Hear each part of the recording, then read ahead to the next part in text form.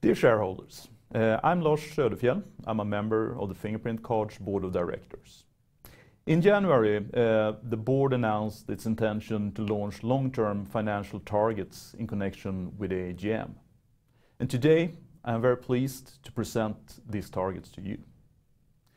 When we first started to talk about creating long-term financial targets for the company, some investors actually asked us why we did this. Wasn't it sufficient with a near-term full-year guidance? In short, we see two good reasons for introducing these long-term targets to you today. First, we believe that all shareholders are entitled to know what they realistically could expect from the company beyond the current year.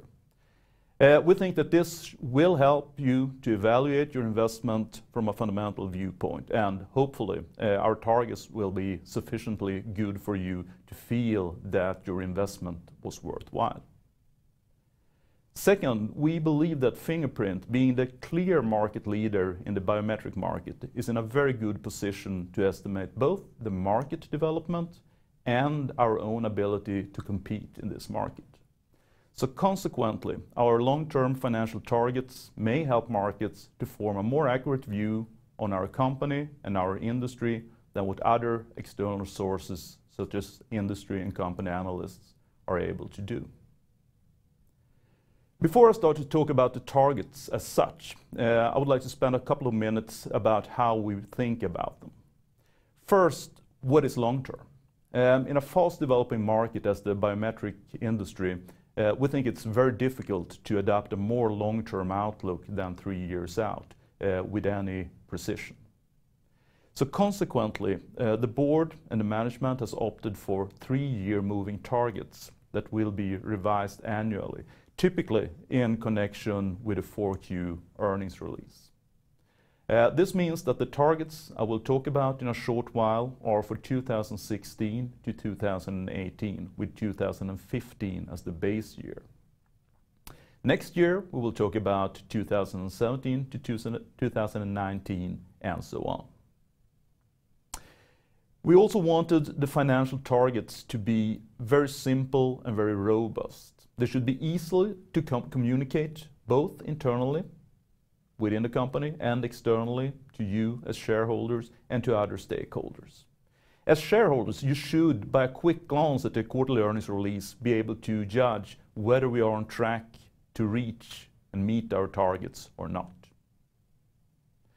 Before I turn to the targets, I just would like to highlight that the financial targets should not be considered as guidance.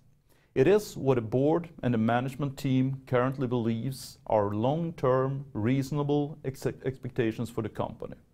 And actual results may, as usual, differ materially from these targets. We have selected 3 main areas for the financial targets.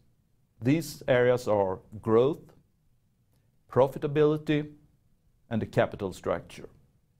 I will now continue to discuss these targets with a short background for each of them.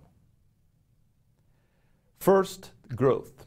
This is a very important area for Fingerprint Cards. And for the next 3 years, we see rapid growth in the accessible market.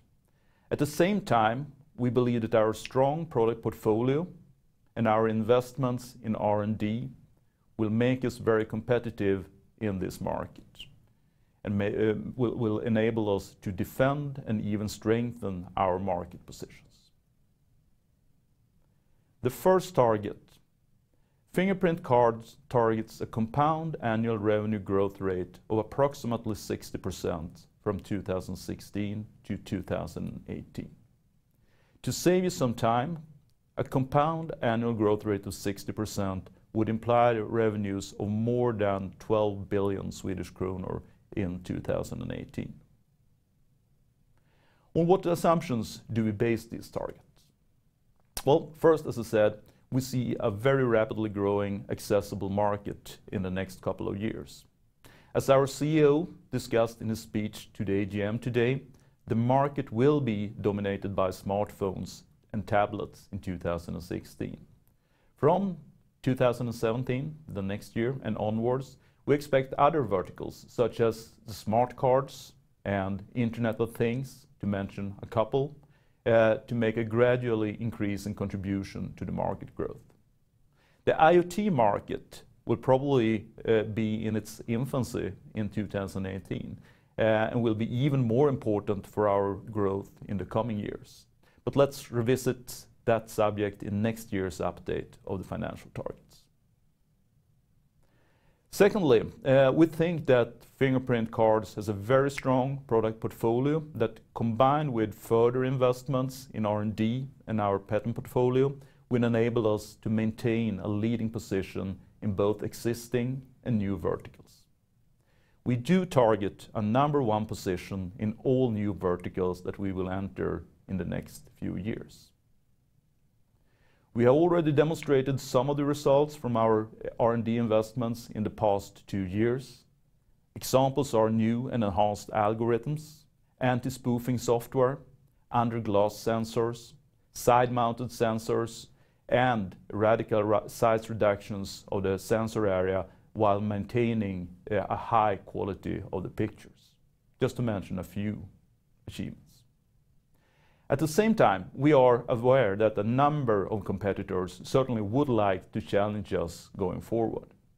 Hence, we have included certain assumptions on average selling prices and market shares that reflects increased competitive pressures in the coming years.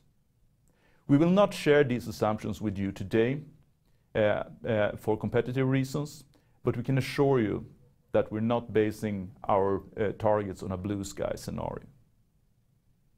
Finally, we would like to highlight that the growth targets are organic. It excludes the impact from exchange rate fluctuations and also from structural changes.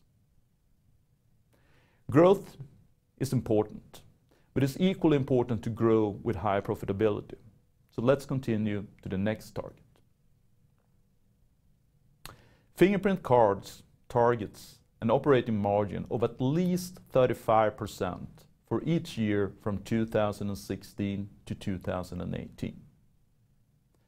We believe that the operating margin is the most relevant profitability metric for Fingerprint Cards, as it includes not only the gross margin, which some people tend to focus on, but also captures our investments in R&D and the sales organization.